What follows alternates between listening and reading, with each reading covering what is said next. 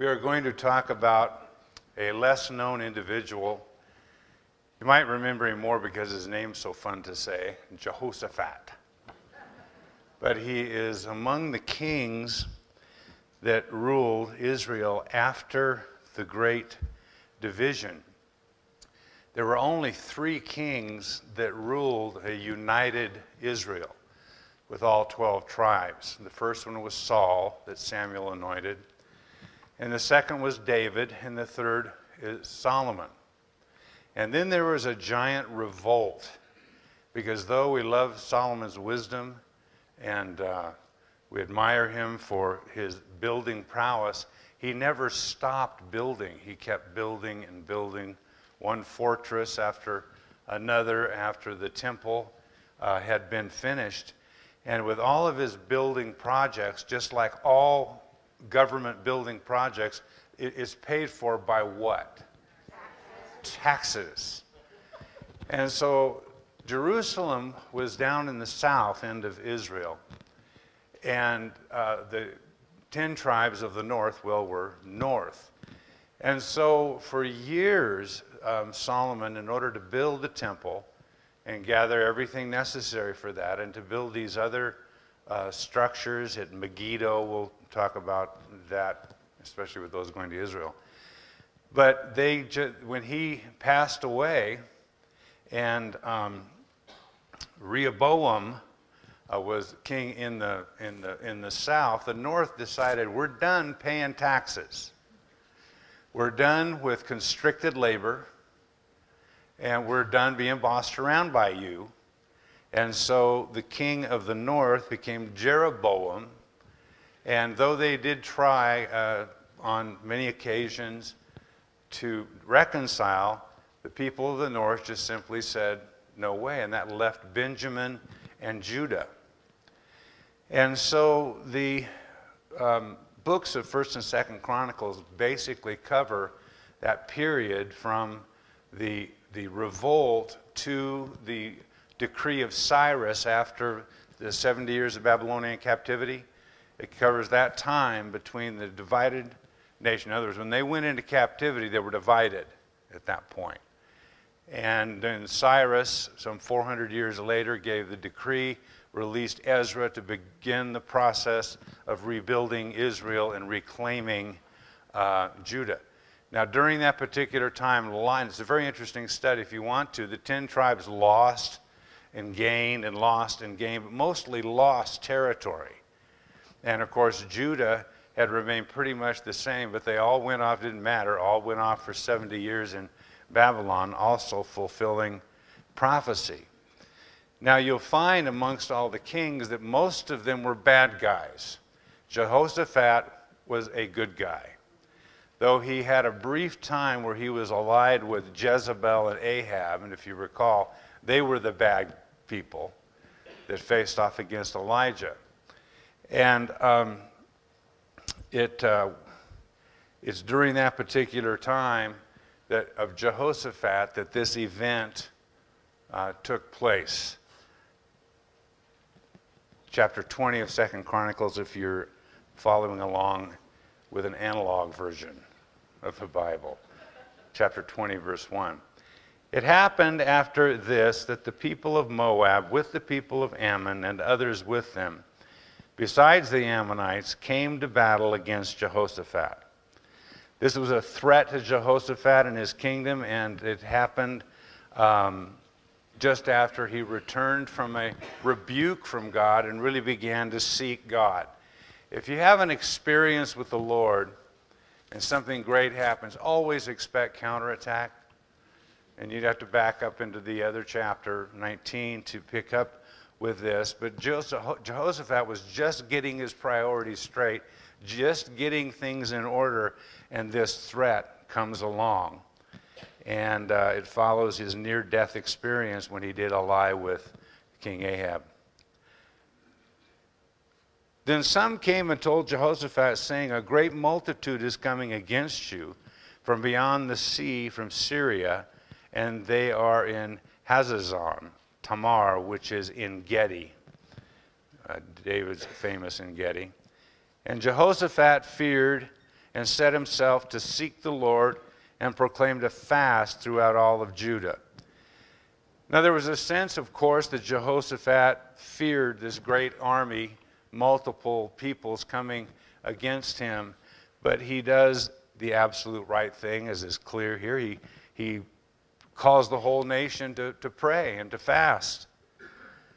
And it seems to me that Jehoshaphat fears what he knows of God more than this enemy, which was his first thought. Instead of his first thought being fear, his first thought was to fear the awesomeness of God. And it seems as though, and it takes forever for people to do this. You enter into a trial, and sometimes it can take days, months, years to figure out the scale that God is greater than any problem you have. And you just have to decide, how long do I remain in misery before I believe that God's in control? Because whether you're miserable or not, he's still in control, especially with things that you can't change. So one of the great things about this near miss on Jehoshaphat's part is it taught him who was God and who wasn't. So his first response was to fear God than to fear the enemy. That's a nice way to live. You don't spend as much time under as much stress. So Judah gathered together to ask help from the Lord. And from all the cities of Judah, they came to seek the Lord. Now, if that isn't church, it'll do till church comes along. When everybody from all around comes from the cities of Judah to seek the Lord. I could spend all day just on that verse. Then Jehoshaphat stood in the assembly of Judah and Jerusalem in the house of the Lord before the new court. Now, at this particular time, the temple would be new, nice and shiny. Hadn't been under attack yet. And so he's in the new court, and 20 verse 6, and said, O Lord God of our fathers, are you not the God in heaven? And do you not rule over all the kingdoms of the nations? And in your hand is there not power and might, so that no one is able to withstand you? Now, talk about rhetorical questions. Asking God if he's great. So is he reminding God that he's great? Or is he reminding himself that he's great? So much of prayer is reminding you of the truth. Reminding you who's in control and reminding you of what you may have forgotten. And so this is the beginning of probably the most gorgeous prayer in all of the Old Testament. And and it's sort of setting up now. A godly leader, a godly king, people who respond to his leadership and come from all over Judah, from all these cities, and they gather in the house of the Lord. And so Judah here is setting an example of his own personal devotion. He wasn't going to call the people to do something in a way that he wouldn't do it. So he models it. It's a perfect leadership example for those of you who consider yourself gifted in leadership. And this seems to be a recurring theme through 2 Chronicles. You know, the leaders who seek the Lord. The good guys throughout this rather odd 400 years of their history is marked by good guys, bad guys, good guys, bad guys. But the good guys are always the ones who seek the Lord first. Hezekiah comes to mind later. Josiah comes to mind a little later than that. And we can expect God to do great things when his people gather together and seek him. I think that's what's so essential to meeting on Sunday mornings when people say, well, I don't need to go to some place. I can worship the Lord on the golf course or the mountains. Well, I get worshiping the Lord anywhere and everywhere, but gathering adds a certain strength. And the key word in Jehoshaphat's reign was the basic sense of worship, which also meant seeking God's will. So when he's worshiping, the word there can be translated seeking God's will. So worship is seeking God, and you're not just seeking God to, show me a picture. You're seeking God to get an answer from God, for him to return his presence, his grace. There's an exchange there. So worship is not empty. Worship leads to contact with God. And so this is what is happening. Every time you see this, in the Old Testament particularly, it is both worshiping with a lot of instruments and a lot of singers, but with the purpose of making contact and getting instructions and directions. And this is what is happening here. It's a nice problem that is resolved by the grace and the power of God. Isn't that what trials are supposed to be? Beneficial, count it all joy, and all that other stuff that none of us really believe in. But that we're supposed to. So, he proclaims a fast. Now, just briefly, it's calling the people to share a corporate humility with each other, a total dependence upon God. And a fast is generally abstaining from all food for a day or more and drinking only water. And Jesus in Mark 9:28 and 29, he explained the power and the source of spiritual guidance that comes from just denying yourself and fine-tuning your listening. For those of you who have learned to dedicate an amount of time, such as devotions to the Lord, know that first of all, it takes discipline. You have to kind of fight a force, and that is, I'm busy and there's so much more to do. But in denying that, some of you need to fast from your phones. But if you fast from food, there's a focus, there's an obstacle you have to focus on, to break through, and it fine-tunes your focus, and it's seen as dedication. And every time we dedicate a time to God, we're fasting from something. So Jesus deals with, again, Mark 9, the basics behind the fast. If you want to use that as a bit of homework, please do. So Judah gathered together to ask help from the Lord. This shows something very corporate, again, back to the idea of being the church and gathering as the church. And it showed the Spirit of the Lord, the Holy Spirit, working in the midst of people to bring something that everybody talks about but few people attain, and that's unity. You can't have unity in isolation. In fact, isolation causes more confusion than anything else. You get isolated and you start thinking of things out of context.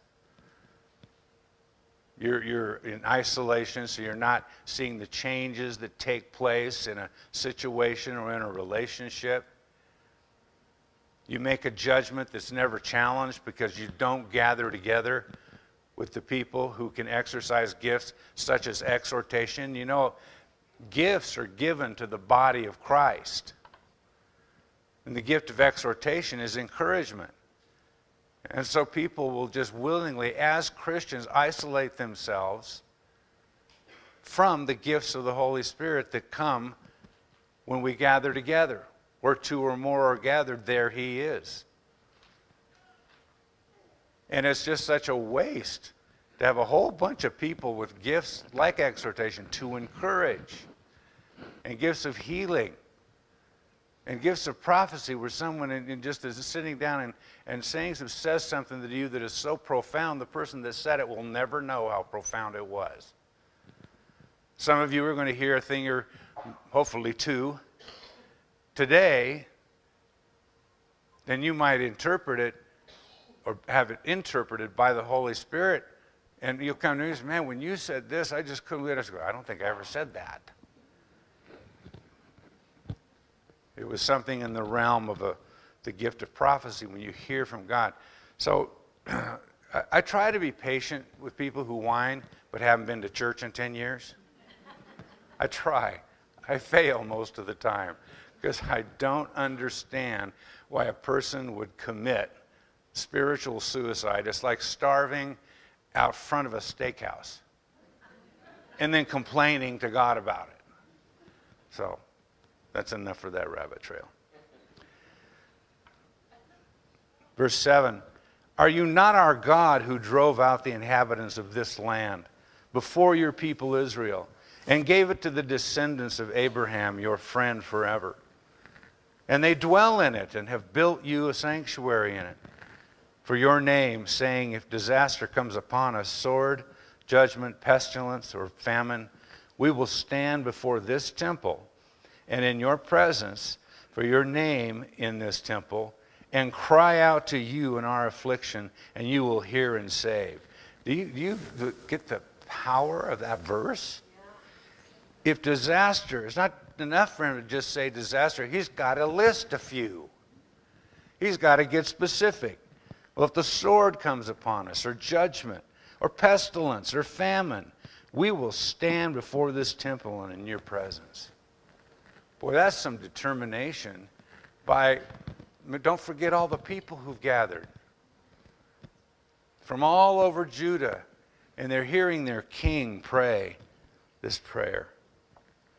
And now, here are the people of Ammon, Moab, and Mount Seir, whom you would not. Does this remind you of anything in Acts chapter 4? Lord, behold their threatenings, and grant that we might preach the gospel with power and signs and wonders. Does it remind you?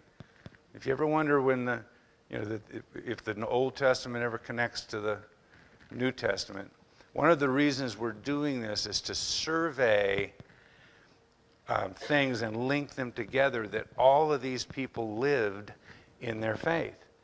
And you'll see things and hear things and read things that, well, this reminds me of this.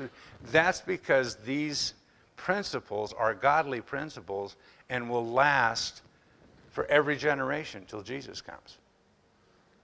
And so if this happens to remind you of Acts 4, good. It's the character of God with a bunch of people that lived hundreds of years from these other people. But the principles are tried and true. And now here are the people of Ammon, Moab, and Mount Seir, whom you would not, now this is key, would not let invade when they came out of the land of Egypt, but they turned from them and did not destroy them. When they came from Egypt, these people they weren't allowed to go up and do battle with them and clear them out. God just said, no, not these folks, not now. And so this is just a little piece of justice. It would be ridiculous for God to let them now come and destroy Israelites. See, it's almost like God is sharing with Jehosaphat some logic. God is good. God is great. God is wise. So Jehosaphat, one of the reasons you don't need to worry about these people is you weren't allowed to wipe them out, the people of Israel, when they came into the land. And he's certainly not going to do something as ridiculous as now let them come and destroy Israel. I like God that talks to you, reasons with you, reminds you of things, reminds you of truth. And so this is also a point or two for Jehosaphat, because he's making this decision with an understanding of the word and what has happened in the past, and bringing some reason and logic along with this. Here they are, rewarding us by coming to throw us out of your possession, which you have given to us to inherit. He knew what God had done in the past. O our God, will you not judge them? For we have no power against this great multitude that is coming against us, nor do we know what to do. And that's my favorite line in the whole thing. We don't know what to do. There's a lot of folks that are just too proud to say that, especially if you're a leader. He's the king. He's supposed to know what to do. But he says corporately in front of all these things, talking to God, we don't know what to do. And we can't get this done physically because we don't have the power against this great multitude. Are you not God in heaven, and do you not rule over all the kingdoms of the nations?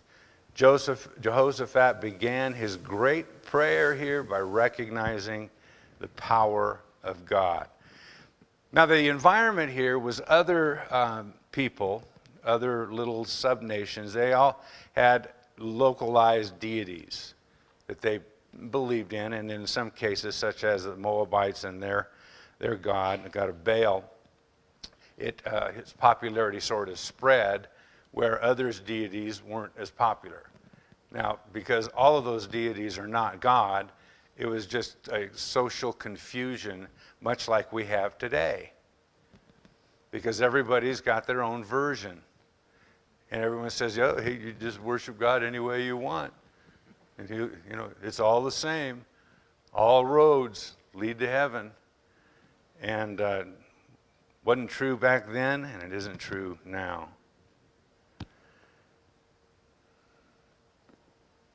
Are you not our God who drove out the inhabitants of the land? Jehosaphat, in recognizing what God had done and keeping knowledge of it, active knowledge of it, was very helpful in this area of wisdom and what to do and listening to God for a strategy. We cannot afford to dismiss or disrespect the things God has done in the past. I'm going to make a reference here in a few minutes to this particular strategy of God, because I've seen this strategy here work before in the past. Probably most people say the last American revival, which many call the Jesus movement. But I'll get to that in a minute. But it was very important, I think, in terms of his leadership style, to be displaying this respect and knowledge of everything God had done. Now, you'll see that also it's very repetitious, because remember, how many times between Abraham, Isaac, and Jacob did they get the sand of the sea lecture? Or they got the stars of the sky lecture. Your numbers are going to be like the sand and like the number of stars. And again and again and again, God would place. And so you'll see this respect for the past and knowledge of the past just throughout the Scripture, because it all is connected. And some people have a hard time when you start talking about, well, this covered a period of 400 years. But it's still interesting because it's the history of God and his experience with his people and the people who lived it. Okay, I don't know why I needed to go off on that little trail, but it must be important to somebody.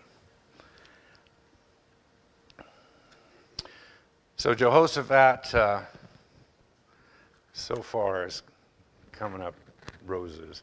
Great.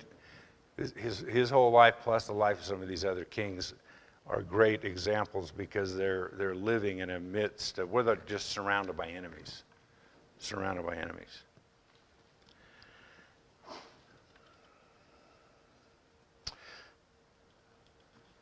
All right, we're making it a little adjustment here. Verse 13. Now all of Judah with their little ones, their wives, and their children stood before the Lord. This group is going to see their leader challenged. One of the great pieces of wisdom here is by gathering them all together, they were able to unite. And by uniting in prayer, one of the commentators I follow, Adam Clark, called this one of the most sensible, pious, correct, and as to its composition, one of the most elegant prayers offered under the Old Testament dispensation. And it was all with the people, in front of the people, and aimed at God. Verse 14.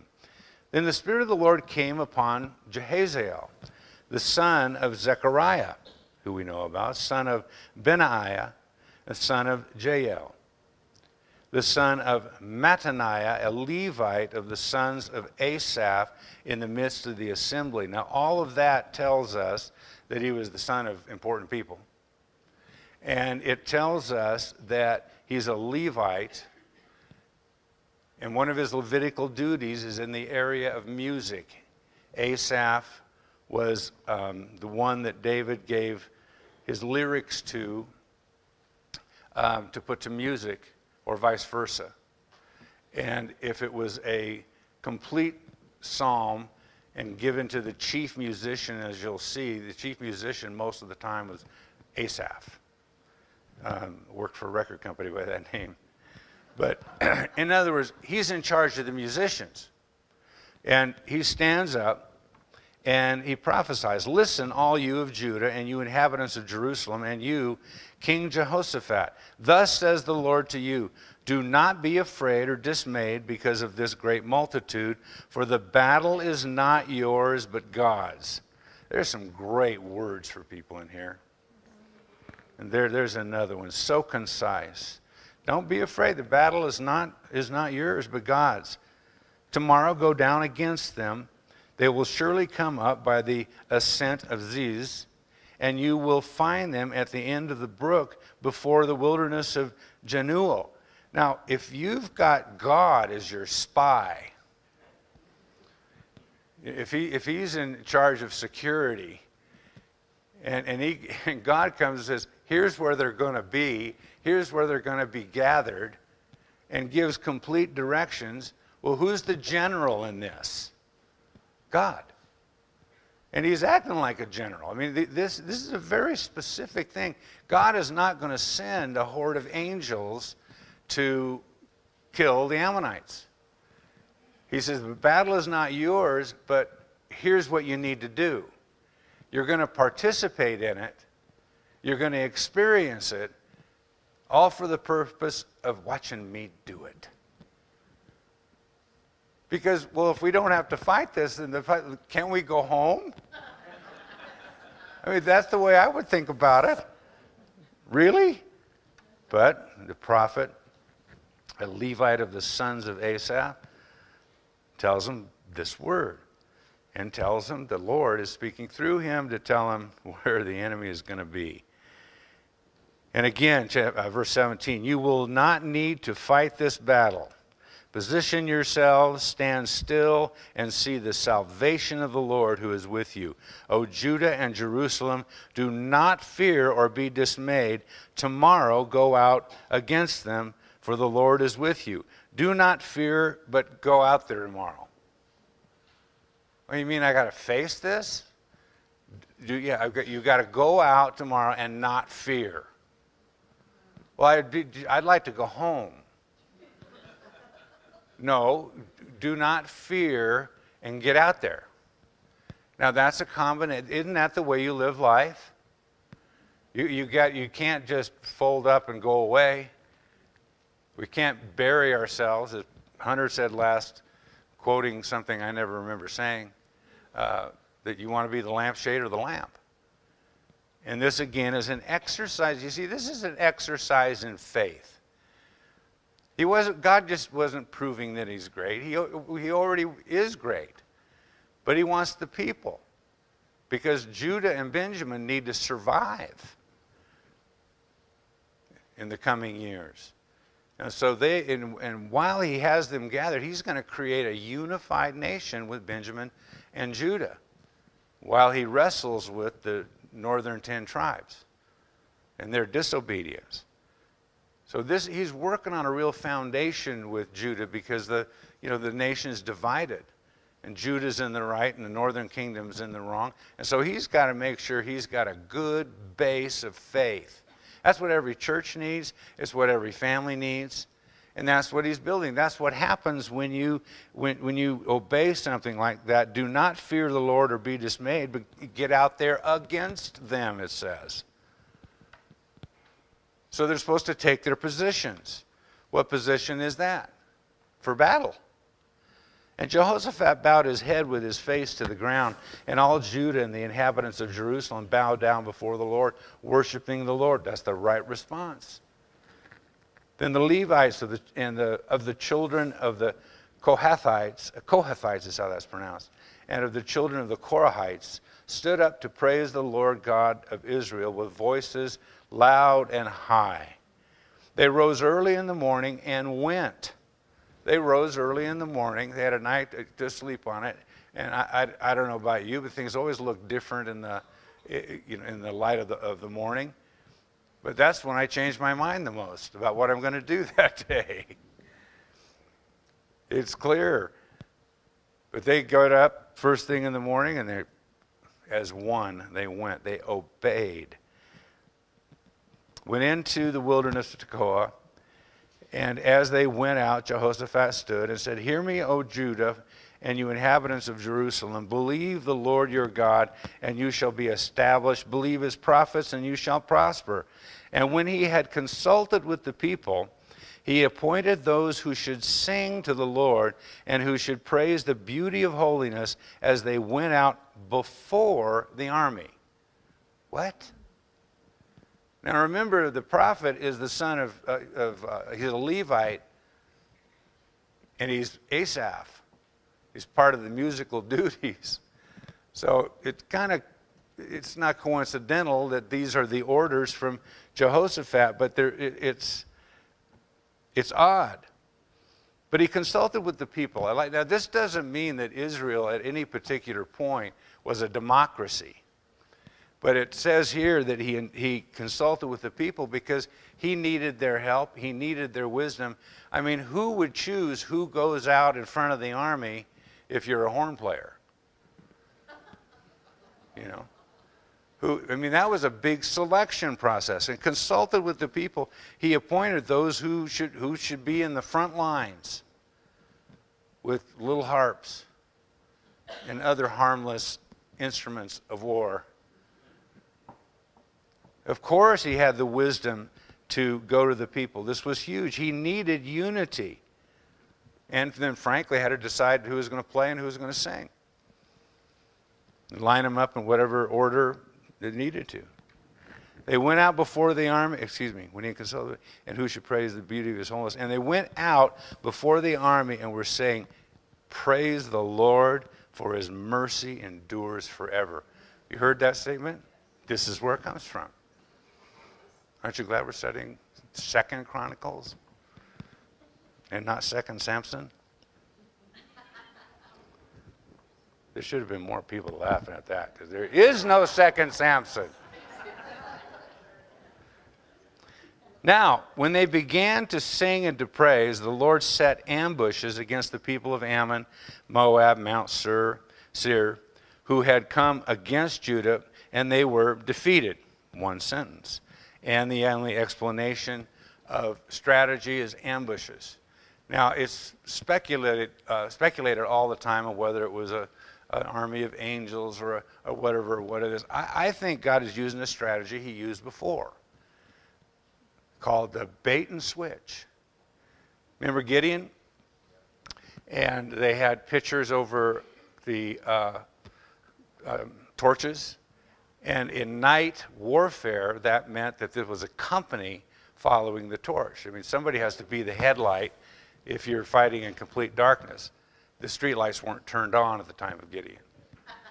So that confused these people. Well, usually when Israel went to war, the musicians were, guess where? In the back. They were ready to lead worship in a victory. And you can see it elsewhere in the scripture. Most of the time, they were in the back. The horns and the singers and this really large crowd of musicians.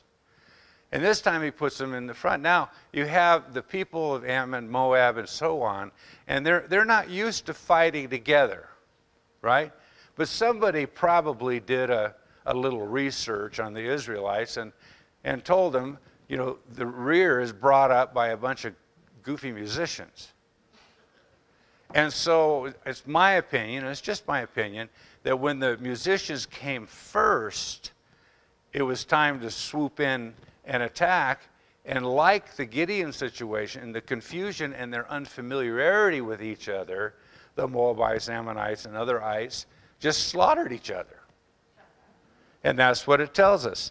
For the people of Ammon and Moab stood up against the inhabitants of Mount Seir and utterly kill and destroy them. And when they had made an end of the inhabitants of Seir, they helped to destroy one another. Evidently, they weren't that clear about who was an ally and who wasn't. But communication is difficult in the open field. We've talked about that every time we've highlighted a battle. And they helped to destroy one another. So when Judah came to a place overlooking the wilderness, they looked down toward the multitude, and they were all dead bodies. That's what it says. Fallen on the earth, no one had escaped. And everybody comes over the hill, the Israelites, and look down and go, What next? Well, what next is the spoils. When Jehoshaphat and his people came to take away their spoil, they found among them an abundance of valuables and precious jewelry, and so on and so on. And on the fourth day they assembled in the valley of Berakah, verse 26. Of that place they was called the valley of Berakah until this day. Verse 27, when they returned, every man of Judah and Jerusalem with Jehoshaphat in front of them, to go to Jerusalem with joy, for the Lord made them rejoice over their enemies. Well, of course. I mean, it was oh happy day time. And they didn't lose a life. They came back with spoils. They returned every man of Judah and Jerusalem and rejoiced over their enemies. So then they came to Jerusalem with stringed instruments and harps and trumpets to the house of the Lord, and they kept the party going. It doesn't really say that, but it was what it means.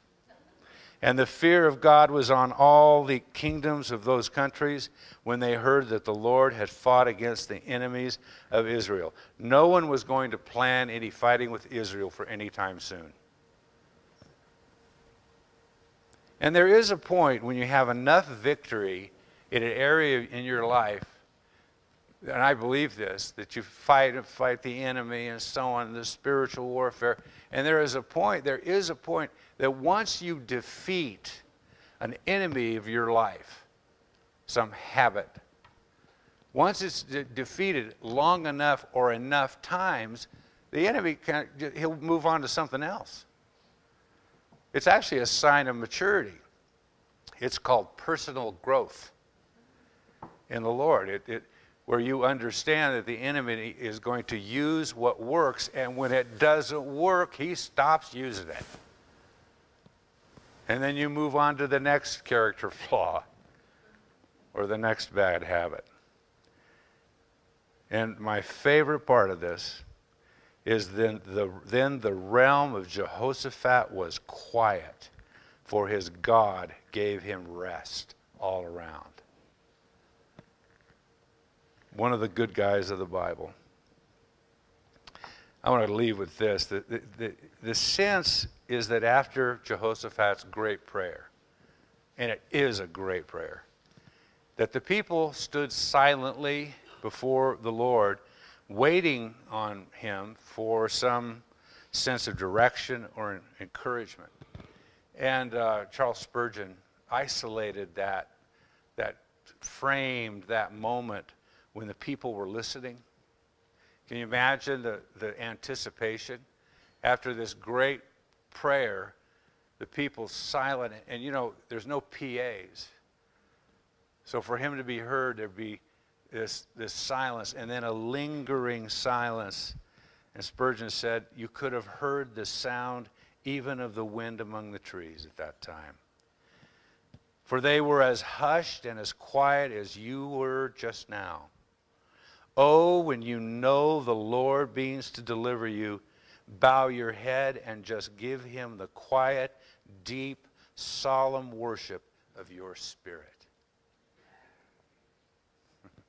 Let's pray. Heavenly Father, there are many of us gathered here today experiencing the benefit of being together and being in agreement that you are great. And we praise the Lord for your mercies are forever and ever and ever. And your mercy. And it is something we want to experience as we go from this place. And we are called to go and to face a hostile world in many cases. But our position is simply waiting on you to fight the battle in our behalf. But we have to show up. And Lord, we have to show up to be together, to be exhorted, to be comforted, to receive all of the things that come from that wonderful dynamic of you saying, when two or more are gathered together in my name, there I am also. There are great benefits to being a church, Lord, and there are greater benefits of being your individual children and knowing you. And I pray you would just continue to bless us, whether we're gathered together to pray, gathered together to study, gathered together to just have fun. And we pray, Lord, for more unity and the fruit that unity brings.